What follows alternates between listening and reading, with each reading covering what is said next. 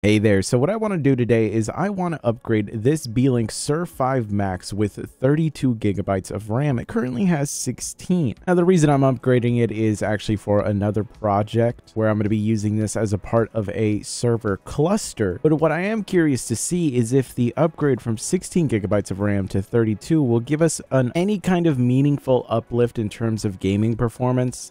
Again, I'm not really going to be doing this upgrade for gaming, but I am curious to see if it's going to make any kind of a difference. We're going to take a look at some modern games and a few older games just to see what the numbers actually end up being like. Okay, so I just finished all the testing with 16 gigabytes of memory, so now I'm going to upgrade this thing to 32 gigabytes. Thankfully, this Beelink system makes it extremely easy. We're going to be putting in this 32 gigabyte kit, and of course, it is extremely easy to get in here. All you have to do is unscrew these 4 screws and then use the pull tab. Of course, once you actually use the pull tab, you can see here that we have the shroud that holds the SATA SSD. This is really easy to get out. All you have to do is go for 2 screws on the sides and then 1 in the middle. They're kind of recessed in there, so they're a little bit of a pain to get a grip on, but once you're in there, you're able to just pull it out. I'll tell you one thing, using a screwdriver with a magnetic tip is pretty much essential. I'll link this iFixit kit that I use down below. Trust me, it makes life so much easier. Now that you get the ones that are on the sides, there is this middle one right here that is really easily visible, so you won't miss this one. You don't need to go for the ones on the opposite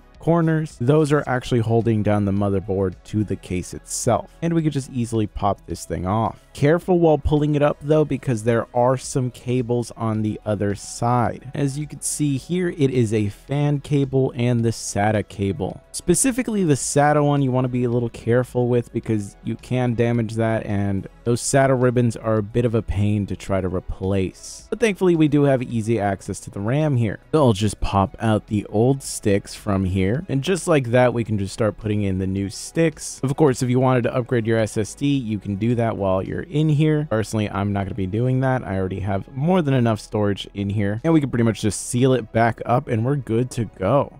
Okay, so now that we have the RAM upgraded, let's take a look at the comparison performance numbers. So first up, I wanted to try out the biggest AAA title to have come out this year somehow. We have Black Myth Wukong running with the lowest in-game graphics settings, and we are using FSR with a 67% render resolution target being upscaled, and we do have frame generation on. And what ended up happening here on both systems is we end up seeing pretty minuscule performance gains to the point where it's within margin of error, realistically speaking. You're not going to notice a difference between these two in terms of overall gaming performance. And though we do see noticeably higher RAM utilization on the 32 gigabyte kit, it's clearly not translating to any performance uplift at all. So the next game that I took a look at was Tiny Tina's Wonderland, and here we're running with the low in-game graphics settings, and we are using FSR at the quality preset. It's the same exact situation where the performance is pretty much identical. After multiple runs, there is a noticeable trend of the 32 gigabyte kit giving about a 1 FPS difference, but that's not going to mean anything. When your FPS is like this, it doesn't mean anything at all. So there's absolutely no difference in this title either. I also checked out Returnal running with the lowest in-game graphics settings, and we are using FSR with the performance preset here. And again, performance almost identical. While there is a consistent trend of a gain, it's not any gain that is going to lead to any noticeable improvement in your overall gaming experience. Of course, Assassin's Creed Mirage continues this trend where we don't really see any difference overall in terms of performance. It's just minuscule gains that really aren't going to make the upgrade itself worthwhile. So if this ends up being the case with all these titles, then is 32 gigabytes worth it or not? Well, hold on. We are comparing these titles with the exact same graphics settings just to see if there's any performance difference whatsoever. There is another aspect of 32 gigabytes of RAM that we're not talking about here. See, one of the most common issues with using an APU for gaming is that you run into this type of warning a lot, the low VRAM warning. This is usually because of the fact that APUs by default tend to come with a allocated amount of VRAM that is usually around 512 megabytes to sometimes coming pre-configured all the way up to 4. But when you have a system with only 16 gigabytes of RAM, when you allocate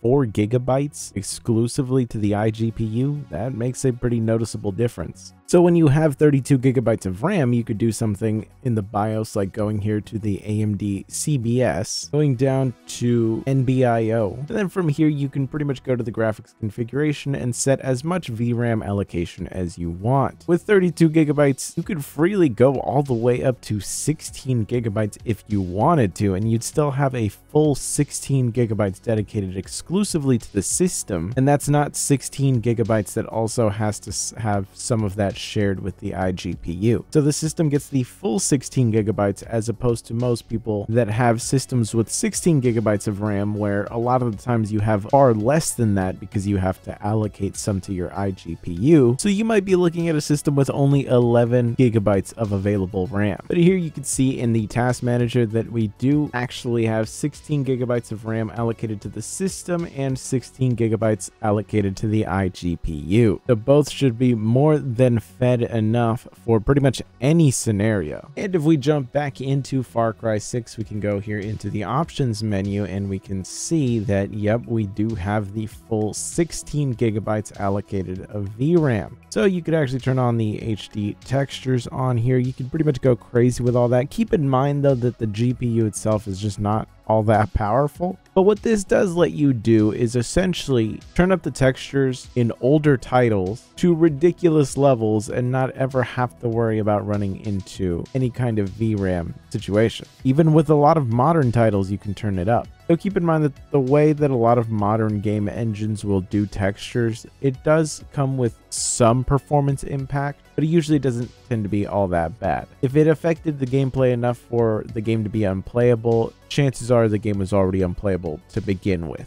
And actually jumping into the game here, you can see it running with the lowest in-game graphics settings, though we do have the textures set to the highest possible. And I mean, this ends up looking pretty great while also giving us decent levels of performance. We're looking at just a slightly above 30 FPS average for everything. In general, it's playable enough. It's not spectacular, but visually it actually looks pretty great. We are of course using FSR, but it's FSR at the ultra quality setting. But because it is FSR 1.0, it is having more of an effect on the visuals overall than FSR 2 or 3 would have, but at ultra quality it isn't doing anything too crazy. And because of that, we're actually able to enjoy the visual quality of these higher textures, though because a lot of the post-processing effects and general detail for a lot of the geometry and stuff like that is still at a like the lowest possible setting. It doesn't exactly look perfect, but honestly a lot of these shots still look absolutely great, and while you're actually playing the game, you're not really going to sit there and think, man, I really wish I could just see a little bit more detail on this gun. At least for me, I didn't think about it at all. And keep in mind that this upgrade to 32 gigabytes of RAM is not one that I did for gaming. If you're someone that is using this system exclusively for gaming, I think you could ride out 16 gigabytes for a little bit longer. I do think that at the prices that 32 gigabytes are at right now, you might start to consider it, especially around the holiday season. It might be a nice little upgrade to do for your system so that you could just get a little bit more longevity out of it. I do think that if you already have a system and it's something that's running on Vega, if you can wait out just one more generation